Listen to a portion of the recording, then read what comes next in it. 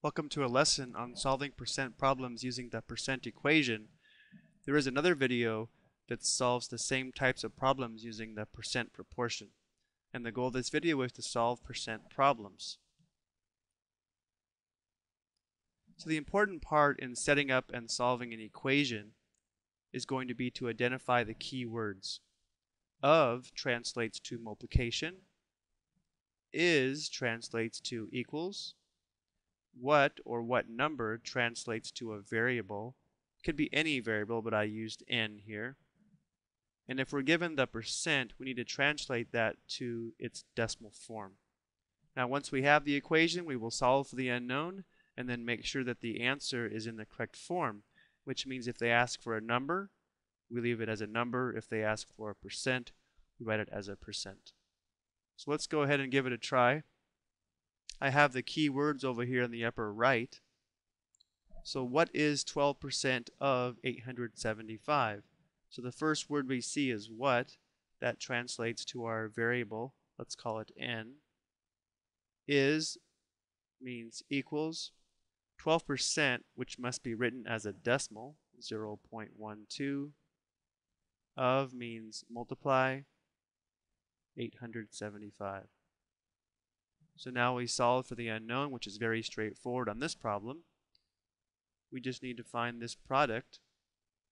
0.12 times 875 equals 105.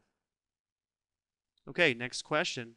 25 is, so we write down 25 equals. The next key word we see is what, but it does read what percent. So we are going to use a variable. I could use n, but since I know I'm looking for a percent, I will use p just to remind me to convert my answer to a percent.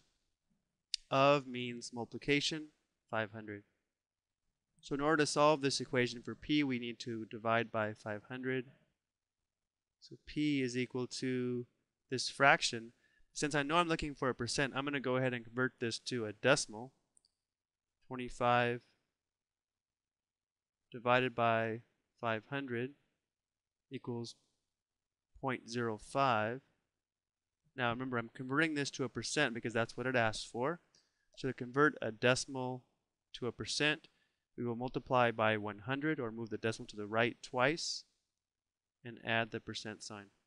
Number 3, 2 is, so I write down 2 equals 4%, 0.04. Of means multiply, and then what or what number, we'll call this n.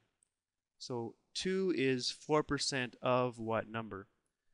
Again, in order to solve for n, we have to divide both sides by 0.04. So we would have n equals 2 divided by 0.04, which gives us 50. Let's see if that makes sense. 2 is 4% of 50. So it does make sense that 2 is a small percentage of this larger number, 50. And going back up to number 2, 25 is 5% of 500. Again, it makes sense that this number 25 is a small percent of this larger number 500. And then I'm back to number 1. What is 12% of 875? It seems reasonable that 105 is a small percent of this large number. Okay, let's go ahead and take a look at a couple applications now. Now when we switch to applications, what we're really going to do is be able to read this problem and then translate it into a simple question like one of the 3 previous ones. The bookstore buys a textbook for $80 and sells it for $124.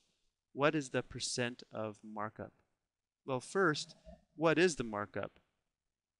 Well, if they purchased the book for $80 and they're selling it for $124, the markup would be how much do they add to this 80 to come up with $124? Well, we could take $124, subtract $80, and that would give us our markup, and that's going to be $44. So again, the question is, what is the percent of markup? So the question we need to answer is $44 is what percent of $80? So we had to do a little problem solving here. And then the idea is to translate this into a simple percent question and then translate this into an equation. So let's go ahead and do that. 44 means equals what percent, so I'll use P, of means multiplication, and $80. So 80. So now we can see that we need to divide by 80 to solve for P. And again, I use P to remind me that I'm looking for a percentage. So 44 divided by 80 and then converted to a percentage. So to convert this to percentage, remember we multiply by 100, which will give us 55%, which is our markup. Let's go ahead and take a look at one more. Typically, a self-employed person must earn 20% more than a non-self-employed person to have the same level of compensation due to extra taxes and expenses. So, if a non-self-employed person earns $18 per hour, how much would a self-employed person need to earn to have an equivalent income? Okay, so there's kind of a lot going on here, but the idea is a self-employed person must earn 20% more. So the question we need to answer is, what is 120% of $18 per hour? Now you might ask, why did I say 120% when it only states 20%? Well, if they earn 100% of what the non-self-employed person earns, they'd earn the same amount, $18 per hour. So it's really 100% plus an extra 20%, which gives us the 120% that the self-employed person must earn. This represents the original $18 per hour. This represents the additional 20%. Okay, so let's see if we can set this up and solve it now. What, we'll use n, is means equals 120% as a decimal would be 1.2 of means multiplication and $18 per hour. So we need to find this product.